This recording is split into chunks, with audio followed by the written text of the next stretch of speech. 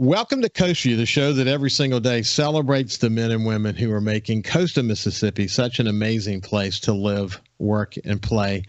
If you're a regular listener of Coast View, you know this, that I have an affinity to first responders. I'm a former paramedic. I was in pre-med at one time in my life and changed my major, went to the Sun Herald as an intern, and the rest was history. But I still, once a paramedic, you're kind of always a paramedic, and you have a tremendous appreciation for policemen and firemen and anyone else involved in being a first responder. You also know that I have an incredible affinity for the military community here in coastal Mississippi, and can't bring enough attention to what all of these incredible public servants do to help improve the quality of life for all of us here in coastal Mississippi. We got a great show today. Today's going to be centered around the city of Biloxi, and I'm going to come back in the second half of the show and talk to the fire chief for the city of Biloxi, Nick Geiser. He and I spent time together about a year ago telling his story, and it was a terrific story, and we're going to get the latest from Nick here shortly. And again, if you're a regular listener, you've heard me with Chief John Miller from the city on a number of occasions. John and I have had terrific visits, and I have tremendous admiration for him as a leader. And it's not easy being a leader of the police department these days, but I think John Miller and his team have done a terrific job of meeting the challenges head on and in building a great team. And with that said, we're actually going to talk to someone who is the assistant chief for the Biloxi Police Department, Christopher Deback, who is someone I'd look forward to getting to know better. So without any further ado, Christopher, how you doing, my friend? I'm doing great, and I appreciate the opportunity to talk with you this morning. It's good to see you. Hey, where are you sitting right now? I'm in my office, got a great view of the parking lot. Hey, but look, that is a nice building, though, isn't it? It is. It's been great for the past 20 years, and we just keep upgrading it and keeping it going for us. Well, you heard what I said. I mean, first responders play such an important role in this community.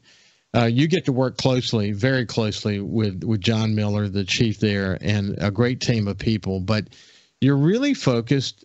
I mean, you're very strategically focused. What can we do to do our jobs better, to the outreach to the community? John Miller and I have talked in great detail about why that's important.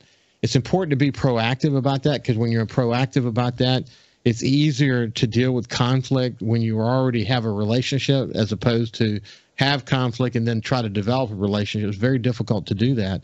And your outreach into the community is a really important part of what you do, isn't it? That's right. That community relationship is of utmost importance, that trust that we're going to do the right things for the right reasons. It said way back when, the public are the police and the police are the public. We're all one. So, Krista, where did you grow up? I grew up around, my dad was in the military. My mom is from Biloxi.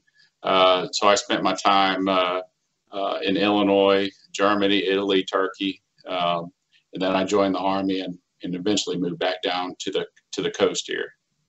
Were you involved in first responder work when you were in the Army, or was that something that you did later? No, it was later. I was a mechanic, so quite the career change. Yeah, that's interesting. So how long have you been with the department? I've been here about 24 years now. Started in '98, and don't plan on leaving anytime soon. So it's been a great career and a great community to work for. So you started as a patrolman? I did. I started as a patrolman, worked night shift, day shift, evening shift. I was a canine officer for a little while, had an explosive canine, worked in the schools for a couple years. Most of my career I spent in investigations, working the property crimes or violent crimes. And then I moved to the admin side of things, progressing up. Well, that's interesting. And when were you named the assistant chief of police? It would have been May of last year, 2021. Well, congratulations. We should have already talked since then, for sure. So, how do you think about the state of affairs these days for the Biloxi Police Department? When you're just talking to someone about how things are going, how do you talk about it? Well, I think as far as the department goes, things are going pretty good. There's always room for improvement. We look at it every day. As far as community, I don't think there's any better place to work. We have a great community that supports us, is there when we need them. And without them, the resolution of crimes or whatever it is almost impossible. Yeah, I've had the opportunity to be joined many times by Mayor Fofo Gillage. He's been on the show countless number of times, but I knew him long before he was the mayor. I married a Bohanovich from Biloxi, so I have I'm married into the core of Biloxi, and part of her family is French, and the other part is Croatian. And my kids are now, descendants of that great Croatian culture that makes up Biloxi. And so he and I really connect on that. But we just connect in general. And he has a passion for doing the best job possible. He really, really tries to work hard to provide support for you guys. And it makes a difference, doesn't it? It does. Having not only the support, but the support from your administration, it makes a whole world of difference. Yeah. So look, one of the things that the chief and I have talked about many times is that an ongoing challenge for the police department is recruiting. How is it going these days? Well, it's a nationwide problem. The law enforcement career, some people look at it as a job now rather than a career. Some people don't want to get into the profession. But with anything, it's like a pendulum. I'm sure we'll see that pendulum swing back.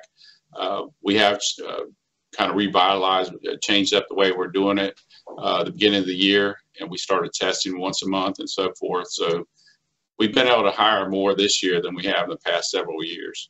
Yeah, I see more women on the streets these days.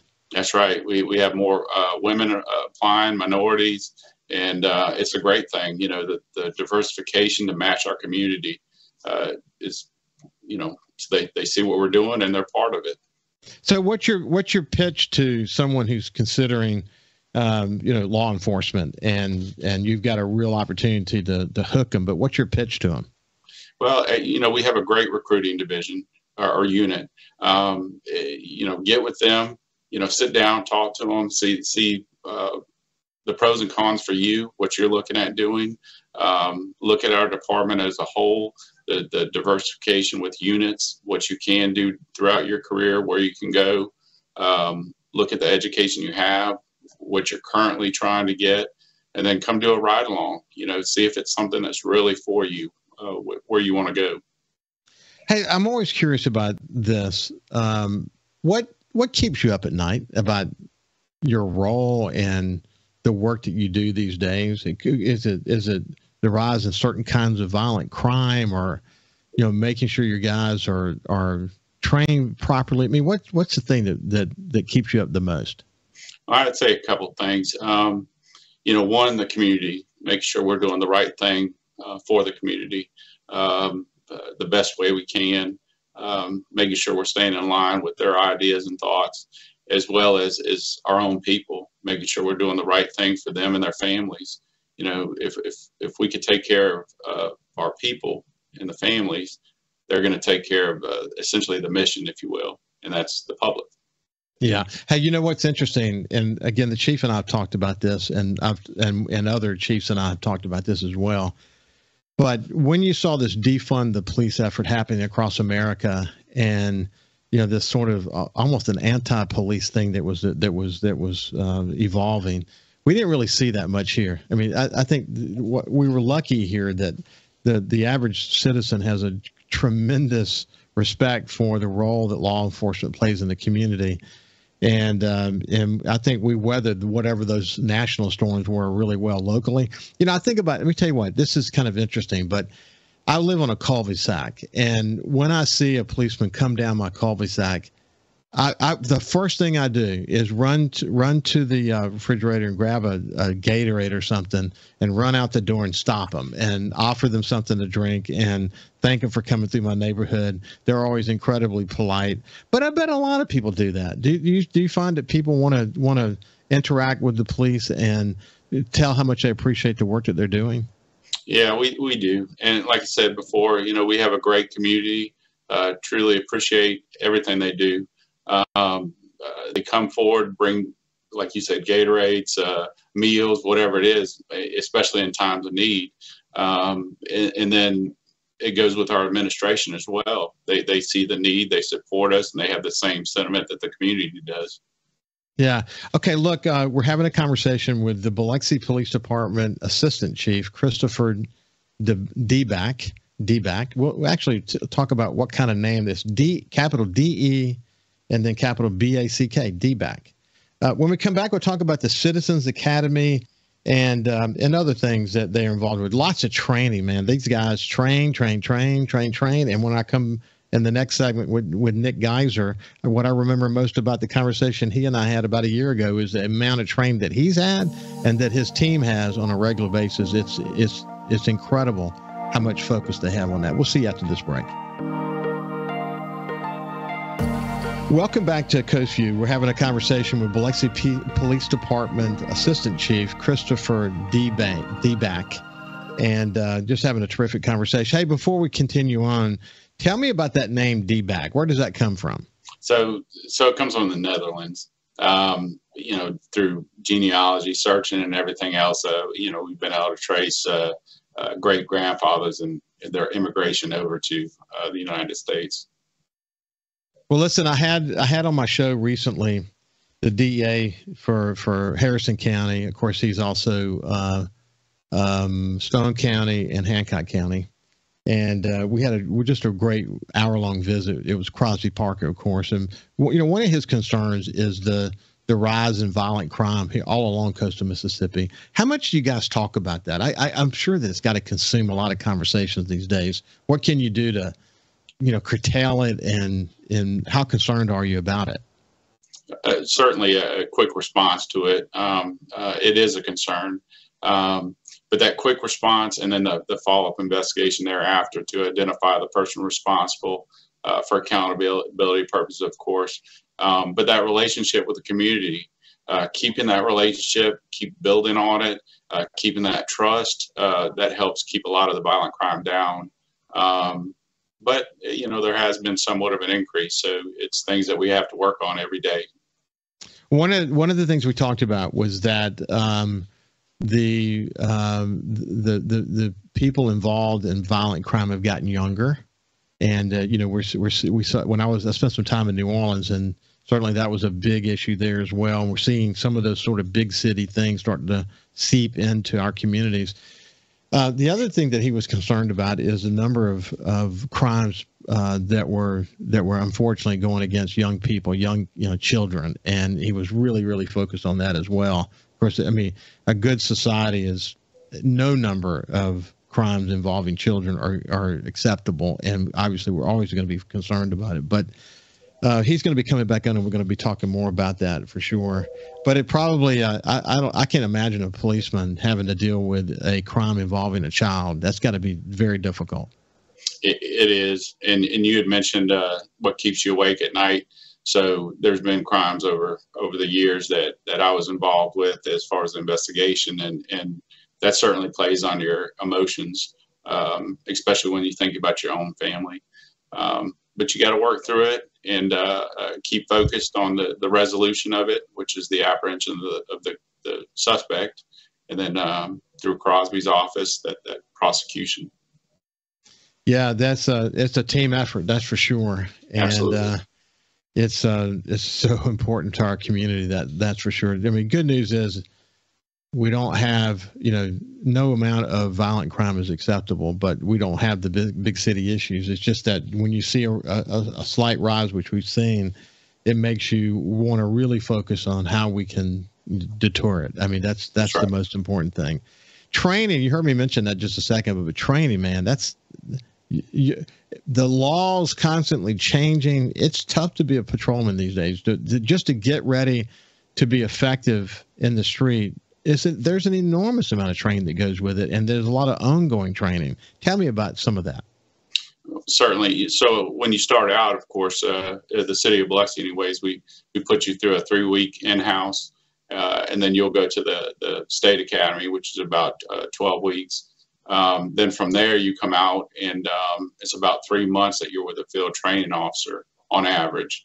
And then after that, every officer has to have continuing education every year, which is 24 CEUs a year. Most of our officers go through much more training than that.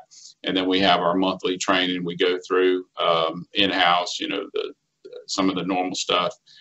Aside from that, you have all the constitutional law, the state statutes, the ordinances, the case law that you have to stay up with, because things change on an annual basis. Unbelievable number of training opportunities, but what it does is it builds a committed team of patrolmen who again are well trained and ready to go tackle the incidents that arrive during the day. Hey, tell me about the Citizens Academy. So the Citizens Academy we're doing, we had a first one in January. The second one just started in September. They're in the middle of it right now. It's about a 10-week program. They go usually about once a week. Right now it's on Wednesday nights. Then there's a few Saturdays where they have, we'll call them field trips. They do some field trips, and they go through what each unit in the department does, familiarization. They do some ride-alongs, just kind of a better overall view of what the department does and what we do on a daily basis.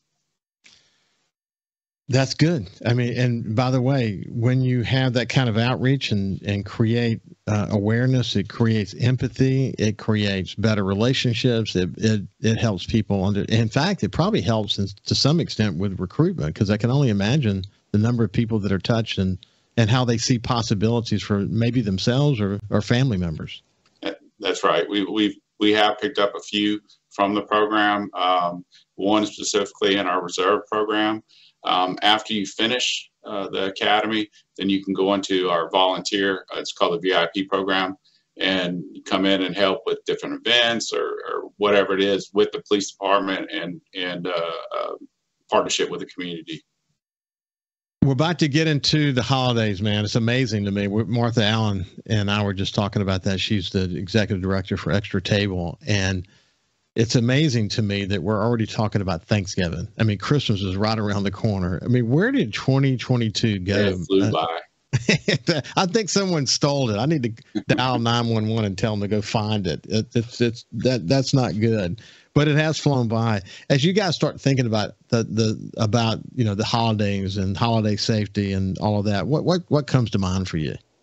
Well, a couple things. So on Thanksgiving Day and Christmas Day, we usually deliver those holiday meals in partnership with the county and other police departments. We're about to start sending that out, so we'll get that prepared as far as names where we need to take those meals. And then the other thing we usually do, with all the shopping going on, some kind of public service, public safety announcement, as far as, not leaving your car open, not leaving valuables in your car. We do see a little bit of increase in auto burglaries and so forth, especially during the shopping seasons, Black Friday and so forth. We just ask that everybody be aware of their surroundings, what they're leaving in their cars. Certainly don't put that big screen TV box out by the trash, things like that. Hey, listen, my neighbor had his catalytic converter sawed off, and I was able to check my camera. Couldn't get a lot of information other than how long it took them. They pulled up and they were gone. They pulled up and it was cut off, and they were gone in less than, 3 or 4 minutes. I mean, it just happened so rapidly. But those things are valuable, unfortunately, and that's a real issue with those around just all over, isn't it? It is, and it kind of goes in spurts. But some of the ways, like you had mentioned, cameras. So over the years, there's more and more cameras, private and public cameras around, which helps us with the investigation, identifying the people. There's different programs to the state that the scrap yards have to report to, but the metal for Cadillac converters, anyways, is the platinum inside. That's why people are stealing them. But certainly, stay vigilant, be aware of where you're parking, surroundings, that kind of thing, and people like yourself with cameras certainly assist in that investigation. Well, certainly at my house, let me tell you, we're loaded to bear. You can't get near my house and not be on camera. There are cameras everywhere. We have a camera system that goes with the original alarm system, and then we have the ring doorbells that are backing those up. Literally at every corner of the house.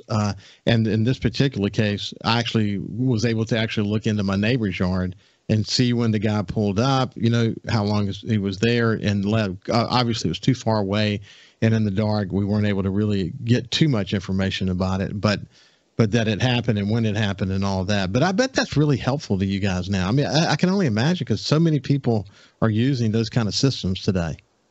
Certainly. And even if we only get a small portion off your system, through other systems down the road, we might be able to link things together and pull it together and come up with an identity. Doesn't always work out, but certainly we're going to go through everything we can to make sure we have every option to resolve the crime. Hey, real quick, and we're almost out of time, but what's a day in the life of your world look like? I'd like to say nap times, but no, a lot of paperwork, a lot of meetings and so forth. It's not, that excitement of being on the road or solving a case, it's kind of gone. It's all the admin stuff now. Well, hey, listen, man, you got to do it, and you got to do it well. It takes a lot of people to make the police department tick, and your role is incredibly important. Please tell Chief John Miller that I said hello. It's been a pleasure to visit with you, for sure, buddy. Well, I appreciate the time, and I appreciate talking with you. This has been the Assistant Chief of Police for the City of Biloxi, Christopher D-Back. It's been a pleasure. When we come back, we're going to have my old friend Nick Geiser, who's the Chief of Fire Department for the City of Biloxi. We'll see you after this.